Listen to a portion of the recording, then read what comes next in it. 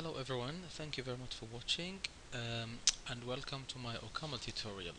My name is Nuruddin Sadawi. That's a link to my current personal webpage.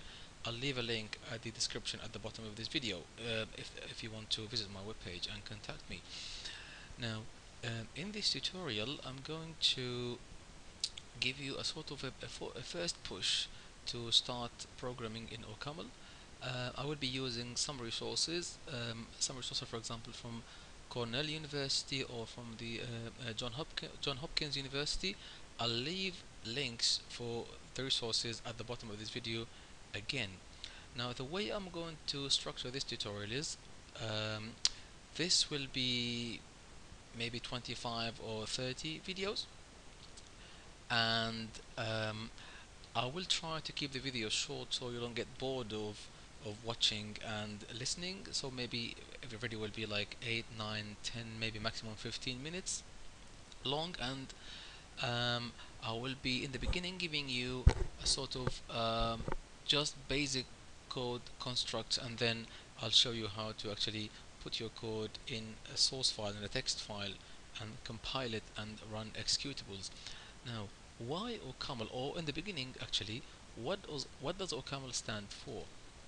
Well, OCaml is actually Objective Caml, and Caml is a categorical, abstract, and machine language.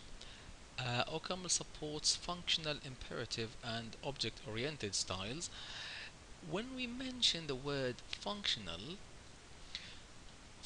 programming is just a sort of a programming style that sees programs as mathematical functions. What we mean by that is we define functions and then apply them to arguments so we can obtain results.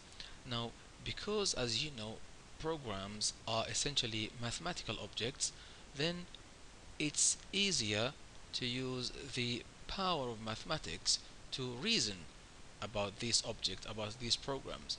And functional languages usually have a very simple syntax. The programs are much shorter than other programming styles, as you will see, shorter than imperative, shorter than object oriented. Debugging time is much less than other styles.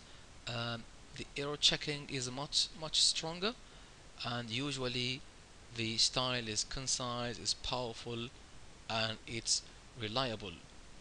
So in functional programming, everything is seen or is viewed as a function.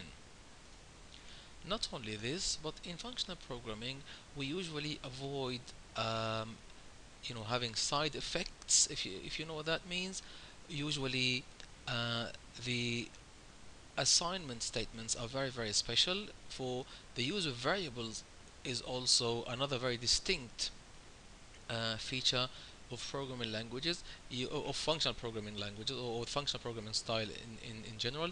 You will come to see that when we start doing actual coding, that we can't, for example, say int I equals 3 and then somewhere in the program say, change the value of I and say I equals 5. That's not uh, how functional programming works. Now, imperative um, compared to imperative programming style, in the imperative programming style, everything in our program, or the way we see programs, the way we program in general, is that our programs are sequences of statements. They are executed one after another until we get the output. So we have an input, we have a sequence of statements, do this, then do this, then do this, maybe do this computation, that computation, and then get the result. Whereas in object-oriented style, we have this idea of having classes and instances of classes and breaking down problems into smaller problems represented in classes and objects, and then dealing with them. Now, OCaml supports the three styles: the functional, the imperative, and the object-oriented style. Not only this, but it actually includes an interactive top-level interpreter. Some people say top level, some people say top loop. So we'll start with that in the beginning. We'll start with the top level or the top loop interpreter. We'll see how we can declare variables just for us to learn the basics, and then have our own functions and then execute them, and then after that we'll move on to compiling our programs and running the executables. We in OCaml we have a bytecode compiler and a native code compiler. We'll come to what these mean in due course, and it comes with a large standard library, very impressive library, many different tools and many different functions. And by the way, they're called modules, not libraries in OCaml. And then the good thing is that OCaml is free and open source. So as I said, in OCaml, this concept of functional programming, again, that every we see things as functions, we see the program as or also the whole program as a function or multiple functions.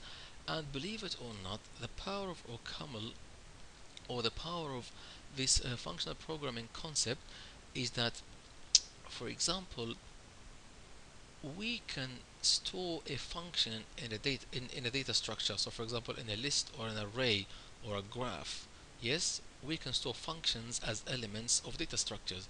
Not only this, but we can pass functions to other functions as arguments, and then we can have functions as returned objects or returned values from other functions. So before, for example, we had functions maybe in C or Java that receive primitive types like int, float, string, character maybe, or boolean, and then return one something like that, or maybe an object or a combination of those. No, in OCaml, not only this, we can do that on OCaml, of course, but on top of that, we can actually pass functions as parameters and return them from functions, as well as saving them and communicating them in data structures. Now, as for the resources I mentioned, I will be using material from this website, from the Johns Hopkins University. I will provide a link at the bottom of this video, introduction to OCaml, so you can have a look at the basics, and then the built-in types, functions, and things like that, as you can see. And also this material for a course from Cornell University. The course is called Data Structures, and Functional Programming, and they have a large list of lectures and a lot of material. So for example, to have a look at the notes or the code to learn from and play with. This is actually quite an impressive number of lectures. I think we have about how many? Yes, about 27 lectures with the materials, with things like that. And they actually go into advanced stuff in OCaml. We won't probably cover those. We will cover just the basics, but that will give us at least a good introduction or a good start to um, uh, to learn OCaml and do the advanced stuff. One more thing I wanted to mention here is that, um, let me write that down. This is this is the first course. This is the first video tutorial. This is the first OCaml video tutorial in English that I have come across, i.e., I haven't seen anything in English so far. So hopefully this will be appreciated. Hopefully people will find this useful, and it will give them at least a first push to start programming in OCaml and appreciate the power, the beauty, and the conciseness of this language. Thank you very much for watching, and I'll see you next time.